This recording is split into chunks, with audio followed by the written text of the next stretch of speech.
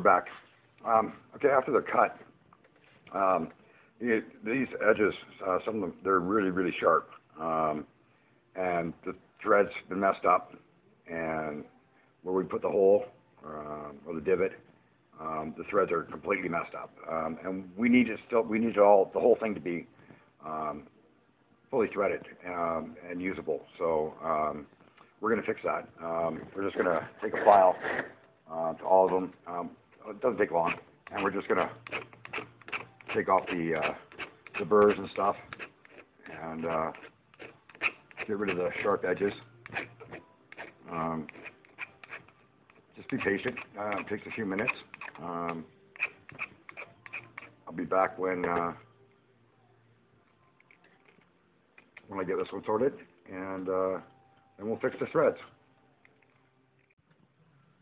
Okay, we're back, and it's good now on that end.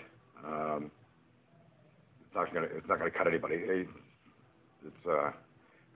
When you cut through it, some of the threads might be left super thin, and they become like little razor blades. So definitely want to take care of it. Now let's fix the. As you can see, it won't come off. The threads are screwed up there. So let's fix that real quick, and we'll just put these on.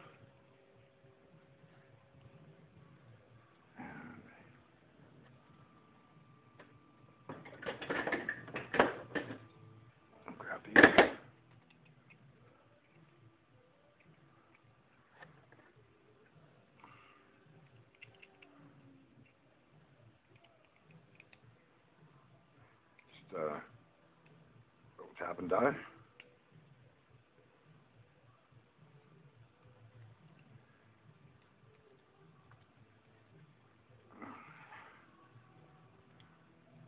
That's it. I should fix that thread right there.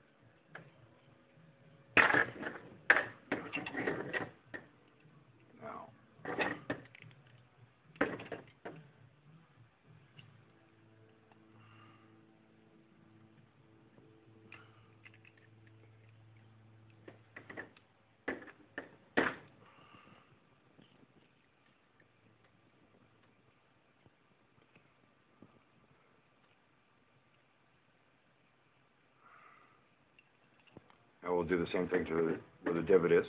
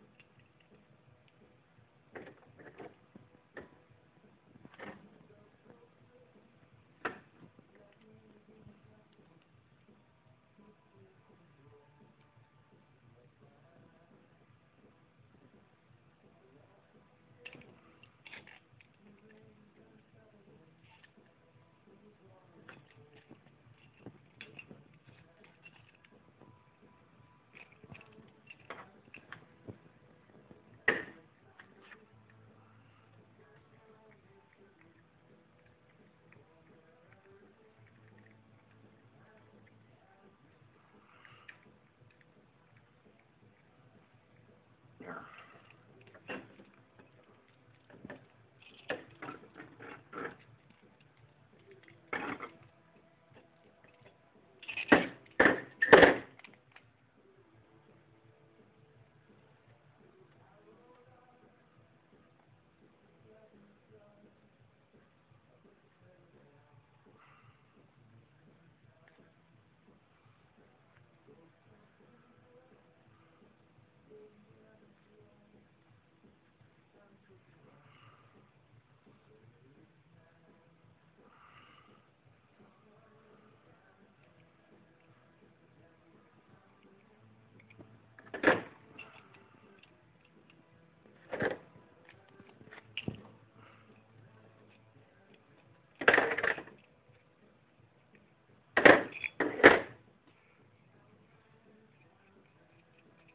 Test it, make sure everything's working good.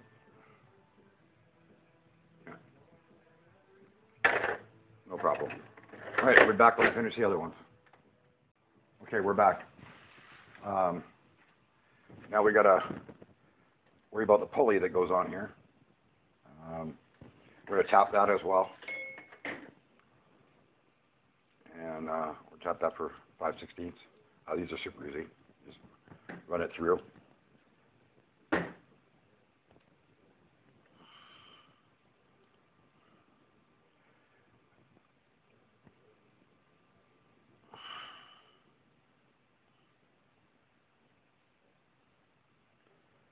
See little bits of piece of plastic coming off there.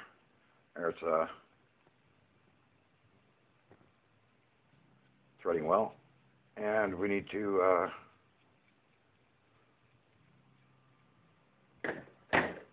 do the set screw as well. So that's right here.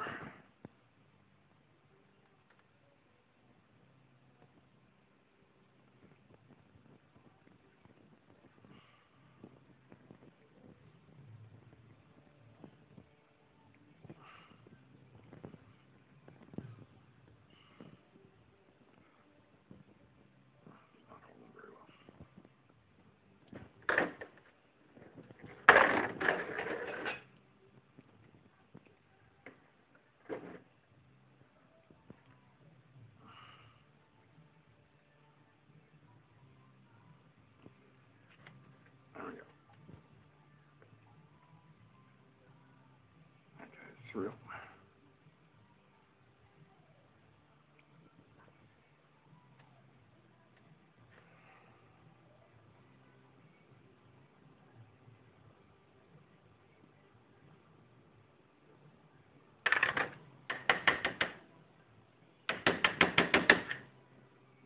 All right, I'll be back when the other 3 are done, and we'll start putting together the side posts.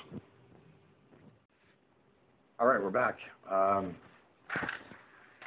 These guys are ready to go. The only other ones we need to tap are the where the top plate goes. So we'll just we'll do those. Just tap both screws, and they're easy. So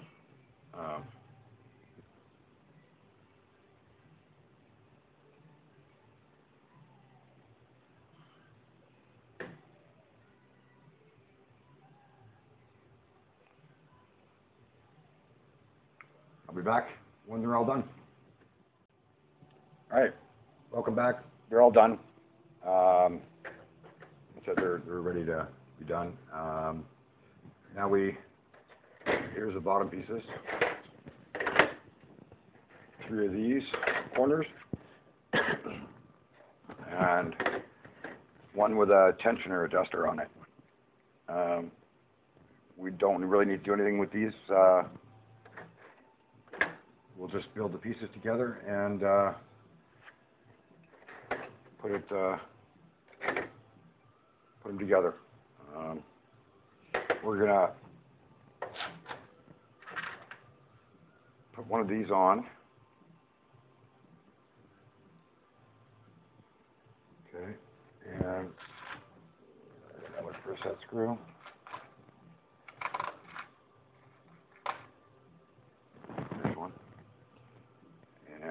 just going to spin it or get it up there.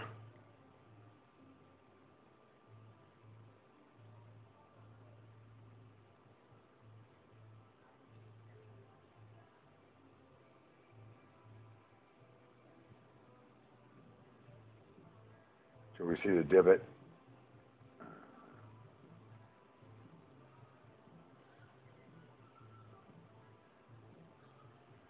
There it is.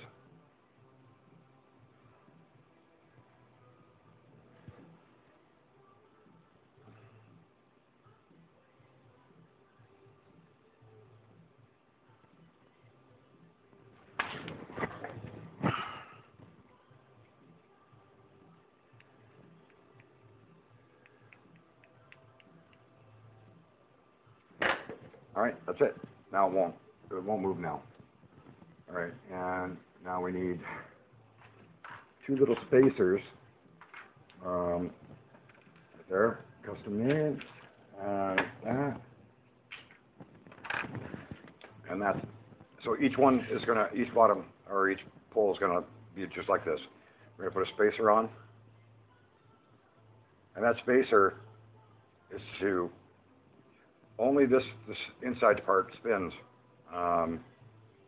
So you need to, you can't go flush up against it, otherwise it'll bind. So you need these little spacers. And then that's it. And there, that's the bottom piece. And it just snaps in and goes like that. And that's your base bottom piece. What I am going to do is put some Loctite on here. This is mostly permanent. Excuse me. Mostly permanent. If you get it, it's high strength. It's if you ever need to get it off, you got to heat it up really hot, and then you'll be able to get it off with burn branch and stuff. So, but you should never ever need to take them off. So I'll be right back as soon as I get all of these built with the thread lock on it.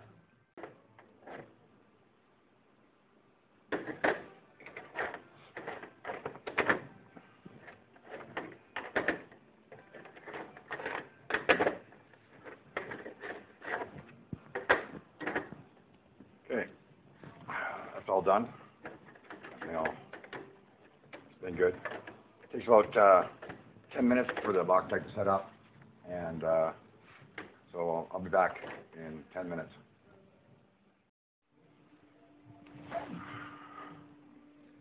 All right, welcome back. I'm going with a solid top.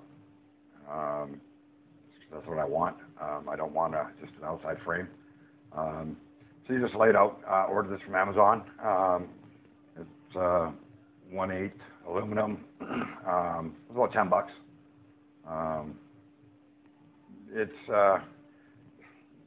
It's fairly square.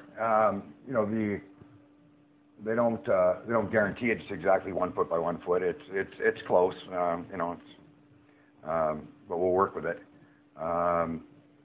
Anyway, just put your top pieces on there, mark through the holes, and then pilot them, and then drill from the other side so you can countersink them. I've already done it, so that's all you got to do for that. I'll be back. We're going to mount these right now, and so we can get the measurements we need for the aluminum angle. For those, we need to put these together first, and then pop these on, and that'll let us. I'll show you how to get the measurements that you need for the angles that go on here. I'll be right back when I get that all set up. All right, we're back. It's all screwed together now. Now we're just going to put these ones all the way down.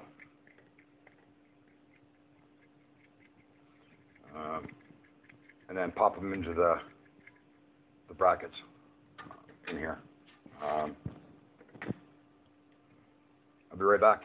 All right, we're back. Okay, they're all down to the lowest position. Now we're just going to put the bed on top on each of them, or the top plate anyway.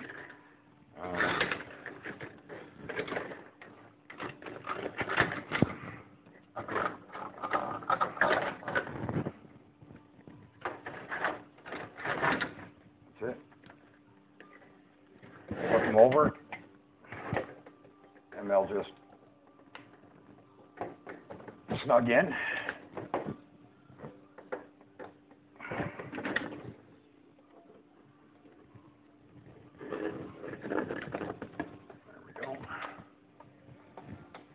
See that? There. And they stay. There's no, won't fall apart. All right. The easiest way is to grab some painter's tape, so it's easy to come off,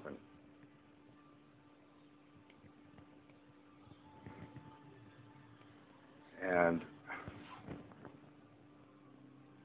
put it on.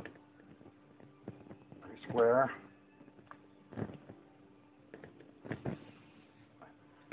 Because you can't know exactly what they are, the top plate, it's not dead square. It's easier just to do it this way and be able to get your measurements. So I'll be right back when I've got this all done. All right, it's done. Now all we need to do is measure it. We use this, and so much we need in between each one. Measure each one and mark it down. This one is 10 and just shy of 3/4. So we'll just mark that down. 10 and 3/4 minus. And just carry on and do that for the rest of them. And then we'll cut the aluminum and get it ready. I'll be back when I've done all that and got all the cuts. All right, we're back. Got all of them cut. They were all 10 and 3/4, just shy. It came out pretty good. And to mark for drilling, just line them up on there and poke through, and you'll put a dot on it, or use a drill that'll fit your hole, or a drill bit, and just give it a little twist, and it'll mark the aluminum really easy. I don't have to tell you drill or cut. I just used a compound miter saw with a finishing wood blade on it. Just cut it slow. Make sure you wear eye protection and hearing protection, because it screeches like crazy when you cut it. So we do that, and we'll throw some put together with 1-inch bolts, and I'll be right back when that's done. Okay, we're back. Now it's time to worry about the belt.